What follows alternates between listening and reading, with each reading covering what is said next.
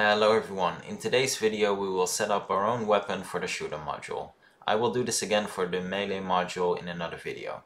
The default weapon might do the trick for testing, but we need something that looks a bit better if we want to create our own game. So in order to do this we will need Unity, Game Creator and the shooter module, and obviously what I'll be showing is one of the ways to do things, but it can be done in different ways. So let's dive in. Now, before setting up our scene, I'm going to briefly show what something like this could look like. So let's just grab some ammo. We have our handgun, and as you can see, it's a handgun now instead of a revolver. Now, for this one, I didn't actually change that much. I just wanted to see how easy it was to do. But for the tutorial, we'll change a couple of more things. So, make sure that we actually have 7 bullets, for example, in a mag instead of 6. Have some different sounds as well, just to make it a bit more interesting. So let's set up our scene.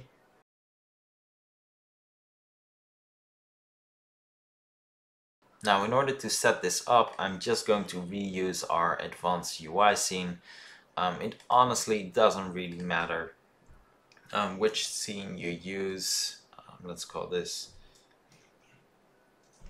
tutorial gun. There we go.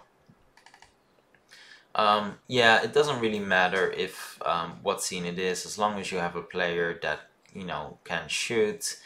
You have something to test out if your new gun works. So an ammo box to pick up a handgun, or not even a box, just set it up by default. Whatever you do, as long as you can test it out, that's the only thing that really matters. Now, the first thing we'll do is I'll briefly show how you're supposed to do this. So you're supposed to right click in your project folder, go to Game Creator, Shooter, and create a new weapon. Fill in all of this information, which you will have no clue how to do it. And that's the correct way. Now the shooter module, object doesn't actually have any stats regarding the gun behavior, as you might see. So this is all just a couple of audio files, a model, just a couple of basic things, animations, but that's it really. So no behavior of the gun. We're going to delete this because we're going to do it slightly different, but I just want to show you the ammo first. Now the ammo is actually what determines how your gun behaves. So yeah, it's a bit odd in all honesty, it's a bit strange. It's a slightly different approach. In reality, it doesn't matter at all. Whether it's one file that sets it up or the other. But yeah, it's a bit odd. Now all of these settings, you'll have no clue how to set this up in reality, but that's part of the fun, right? Trying to figure it out and testing and trial and error, all of that.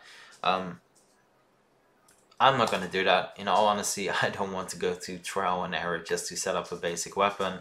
So I'm going to take the easy route, the route you're not supposed to be taking, but why wouldn't you?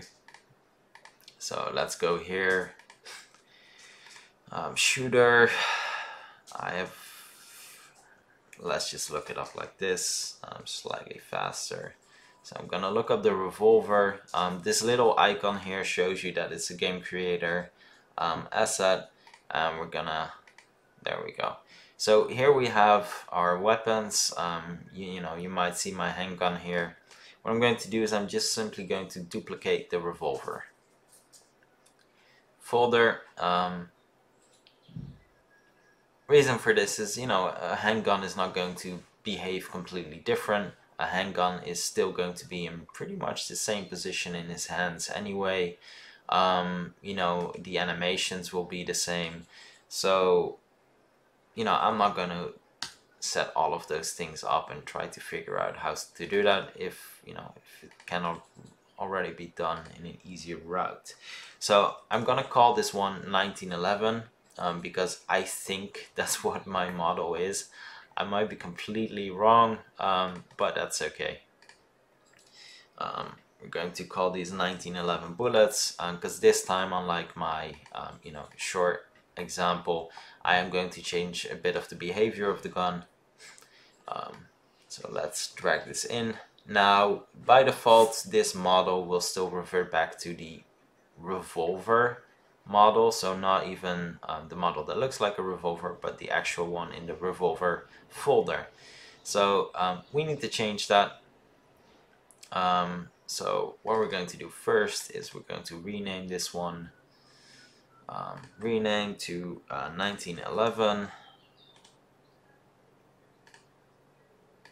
I'm going to rename this to 1911 as well. And we're going to rename this to 1911 as well. Now, these muzzles, I'm not even going to alter them, but if some point in the future I actually want to alter the way the muzzle looks, add some cool effects, make it slightly more interesting, just want to make sure that I'm actually altering the correct files and not altering files for a gun I'm not using. So, that's why I'm already changing all of that. Now, here we're going to look up 1911. There we go. So that's our new model. Now let's actually open it up, and as you can see, that is obviously a revolver. So what we're going to do here is we're going to drag in our own model. Now I have one from I think it's called PBR Character Soldier. Pretty sure it's one of the most popular models out there. It's really cheap, and it's really cool. Prefab and gun, there we go. And yeah, that's that's our gun. So let's drag that in. That's about right. And I just want to make sure the trigger is in the right place. There we go. Going to drag down the muzzle so that it actually is aligned with our new handgun, and I'm going to take out the revolver model. There we go, and that's it. Model set up. Now I'm sure this could be done slightly better, but this is basically how you'd set it up. So yeah, great. Let's look up our 1911 again. There we go. So that's it. That's our model set up. Now there's a couple of sounds here as well. So draw, holster. If you have different sounds with audio files, I would definitely recommend using those. I'm not sure I have them. I might have. I have one of those audio packs with I don't know how many audio files. So I'm sure something is going to be in there. Now we're going to name this 1911 because this is the name that pops up in your UI, I think. And everything else we're going to keep the same because, like I said, this is not actually modifying any of the gun behaviors. It's just using the default aiming animations, which are completely fine, whether it's a revolver or a handgun, doesn't really matter. So next up is the actual bullets. Now let's make sure we rename this to 1911. So that's the ID being used. I don't want that to be the same. I want that to be different. I'm going to change this as well. But I'm going to keep the actual name of bullets because, well, they're bullets. Going to increase the clip size a tiny bit to 7 because that's what a lot of handguns are using. Not going to play around with infinite ammo, but I'm going to decrease the fire rate a bit. I think the default fire rate of the guns is really high. Makes it pretty easy. Now these things speak for themselves. So auto reload, if the gun is empty, is it going to reload by itself when you just click shoot? I think that's a really useful thing to be in there. yes, if you're playing a game, you don't want to bother to have to manually do that if that could be, you know, done this way. So really cool. You know, the duration, change the crosshairs, the amount of time it takes to focus. You know, you can play around with this, but it's good to know what the default values are, you know, just to make sure you actually you know what to change. So if you want focus to be faster than the default revolver, you know, there you go. Now charging is something that is used by default with the bow, but you know, if you have a game like Halo, for example, a lot of the guns will have charge timers as well. So, you know, laser guns, plasma guns, whatever. So it's pretty cool to have that option in there. Now, shoot type, by default is set on raycast. This is definitely the best option in there. So it's literally raycasting a projectile. The problem with this is that if you are using any type of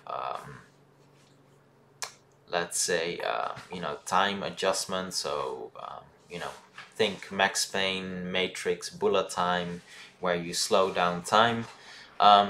If you're using raycast, your projectiles won't be affected by this at all. So they'll still go at its normal rate. So there's no dodging bullets, because even though everything else might slow down, the bullets will not.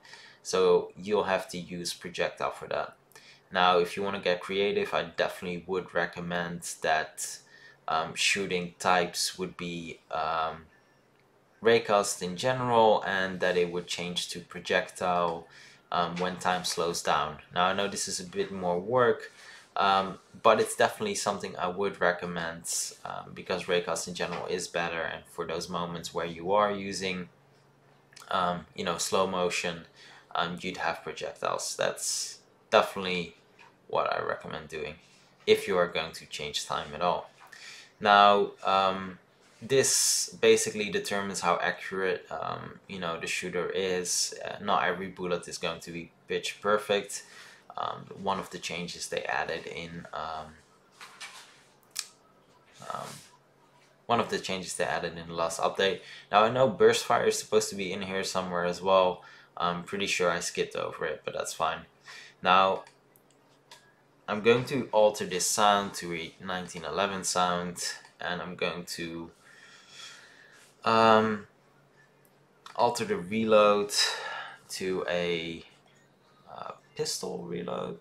Let's see if that's in there. Pistol reload. Well, guess I actually do have a lot of a lot of audio files. So let's see, pistol reload, there we go. I don't know what the difference between 1 and 2 is, but it's pretty cool that we have all of those files. So I'll definitely change the sound for drawing and holstering as well, just to make it slightly more interesting. Now, the animations being used to shoot and reload. Shooting, you know, you don't have to alter shooting, but reload is definitely something that will look a bit odd if it's not an actual revolver. So if you have a cool animation for reloading, definitely would recommend using that. Now, there will be a couple of other settings you can play around with. So the distance of the bullet, the force of the bullet, you know, the trail, again, it's, you know, quite a couple of things you can change here. You know, like I mentioned, there's supposed to be a new burst fire option in here as well. Not really sure where it is, to be honest, but yeah. Now, the last couple of things are on start charging and on end charging. Now, this only applies if you are using the charging option. Definitely check out looking at the, you know, the bow arrows, because they will have these states just to give you an impression what it should look like. Now, on shoot is simply going to toggle a variable, and is going to shake the camera, which is you know, a nice effect, but completely up to you if you want to use that or not. Now,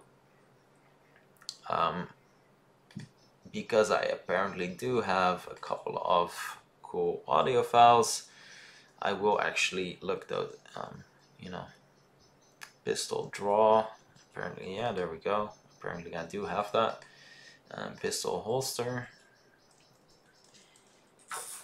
And reason I'm doing this is, just to show you, just changing a couple of the audio files and, the magazine size. Dear God, this is annoying. Really, already gives you the impression you're using something completely different. So yeah, that's pretty cool. So let's do it like this, and yeah, we have our, new things here. So didn't change much, really only altered magazine size and the fire rate. I could, change a couple of other values, but I'm fine with this. It's not going to be that different. But definitely recommend, testing all of this out, see what it really does, changing recoil, for example, or delays or things like that. Now we're gonna hit play, and if we're gonna hit play, nothing will happen because we didn't set it up. So we created all of this, that's great. But now we need to make sure our ammo box actually supports all of these things. So let's add it to the actions. So it has revolver draw, so I'm going to simply duplicate this and look up the 1911 bullets. There we go. And this box is going to draw our 1911. Cool. Now gonna hit play again, and this time around it should all be working just fine.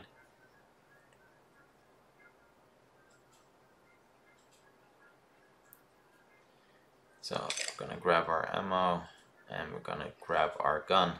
Now, as you can see, it reloaded our 1911. I drew that, which is nice. The animation you just saw for reloading obviously isn't optimal, so I'd recommend changing that. And